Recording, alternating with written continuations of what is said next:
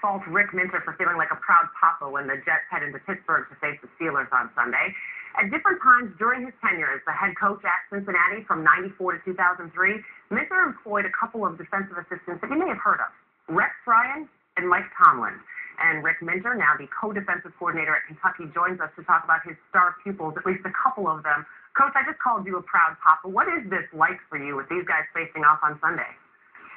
Well, number one, Dana, it shows I can't lose on Sunday.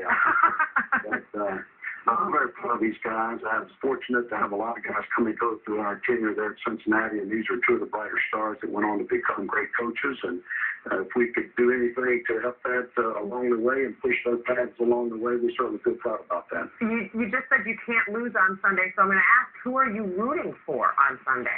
Well, let me give you a quick update. I'm actually accessible to both guys. I love them dearly. They're both great family guys, great husbands, great coaches, great defensive minds.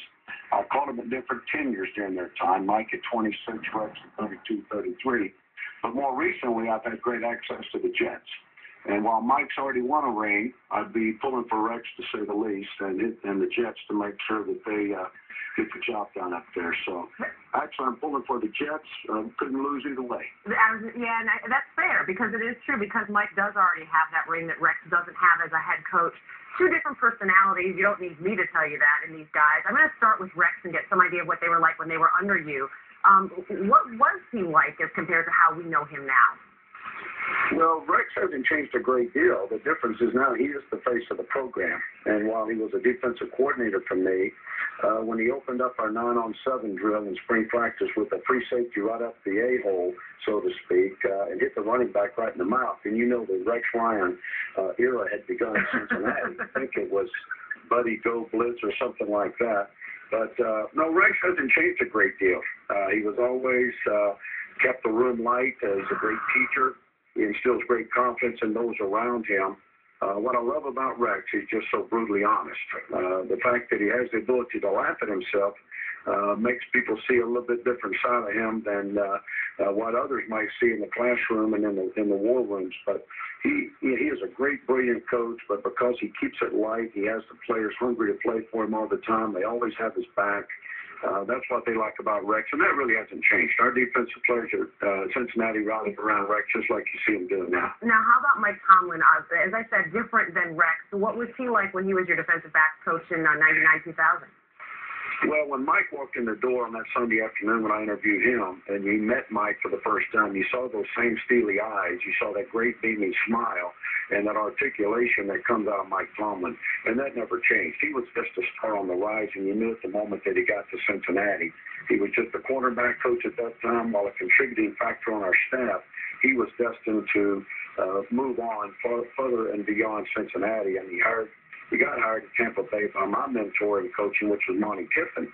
And once Monty called me, and I recommended him also to Monty, it was a done deal. Then all of a sudden, he worked for Tony for 5 years, and now you know the rest of that story. I'm just sitting here thinking, we talk so much, or we have this week, about how there's such different style of their coaching styles different. There are different styles of people out there. What's something that's similar about them that you know that we don't, just because you know them better than we are?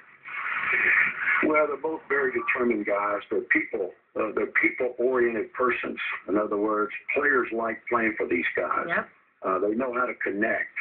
If you look at 3 out of the 4 Super Bowl potential teams coming up this weekend, 3 of them are defensive coaches. I think there's kind of a mantra and a camaraderie that a defensive team and a staff and a coach can develop with his team, maybe sometimes different than that of an offensive type coordinator that's maybe more business-like, because defense is played on emotion and compassion and unity and in-your-face type of attitude. And while Mike is a little bit more straightforward, doesn't necessarily show his bravado, I know he's just as strong a competitor down inside as is Rex. Rex just has that Ryan quality that puts himself out there, and he's just so brutally honest about everything. Rick, Rex could probably say there's pedigree there if he goes on to win a Super Bowl, and we know obviously Mike has already won one. I'm wondering for you, how much credit do you get? How much, the bragging rights wise, how much do you get here for these guys and where they are right now? Well, I just take great pride in it. I think a head coach is only as good as those people he surrounds himself with. And I was just blessed to be able to surround myself with young, up-and-coming stars like Tomlin, like Ryan, like John Harbaugh, like Joker Phillips, like Jimbo Fisher, right on down the line. I was very blessed to have good coaches there.